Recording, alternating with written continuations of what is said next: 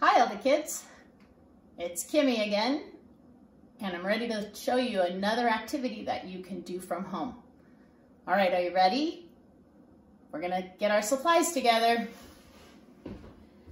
For this activity, we're going to need tape, we're going to need scissors, we're going to need ribbon, the kind of ribbon you wrap presents with, or maybe the ribbon that you put in your hair, or maybe even yarn, or even string. You choose, but we need some ribbon and some string. And finally, we need a stick. We can use a stick you find outside, like this one, or you can use one of these sticks. You know what this stick is? It came from when I got my Chinese food. It's a chopstick. I have two, but we really only need one. And you know what we're gonna make with all this stuff? I bet some of you could guess. Let me move these out of the way and I'll show you one before we get started. Here is an example of what we're going to make. We're gonna make ribbon dancers. You put on some music and you swirl those ribbons. Okay? So this is what we're gonna make today. Today's activity is gonna require a little bit of help from a grown-up. Okay? So let's get started.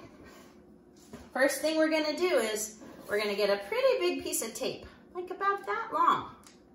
And here's the part you might need help from a grown-up, because we need to put the tape so that the sticky side is up. But when the sticky side is up, it sticks to our fingers, so it's a little tricky. So that part you might need some help. And then we will ask the grown-up to take one piece of tape and put it on this end. And then another piece of tape, see how I'm ripping that? You might use scissors if you need to. We'll put it at this end, okay? So now our masking tape is on the table, but the sticky side is up and it doesn't keep getting off on my fingers. So now it's ready for the kids. All right, so it's time to start adding our ribbons. And like I said before, this is ribbon that we have from when we wrap presents. And so I'm gonna cut a piece of this ribbon, and I'm gonna put the end of my ribbon right onto the sticky part of the tape. And then I'm going to add another ribbon, gonna leave a little bit of space, and then I'm going to add another ribbon. And then, I bet you guessed it, we're gonna leave a little bit of space and add another ribbon. And maybe we wanna add some yarn. This is funny yarn, it's fuzzy. Okay.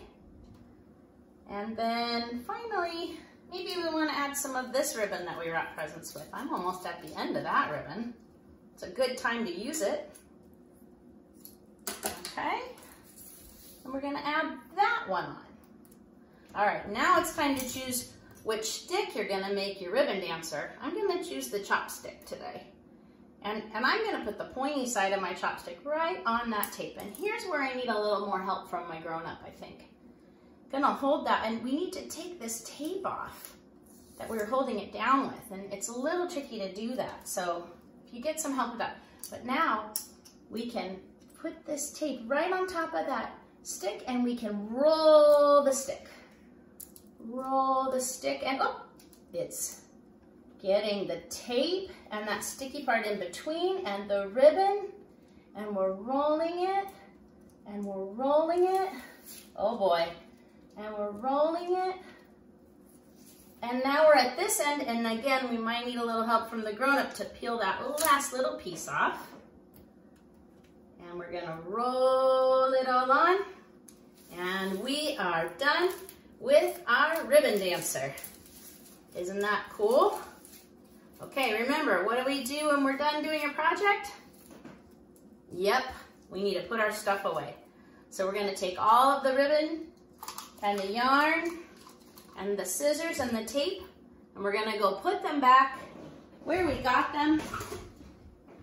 And then we're gonna get to use our ribbon dancer. All right, if you do this activity and you put on some music and do a dance, can you ask your mom and dad to send me a video so I can see you do your dance? All right. I'll see you next time. Bye. I love you.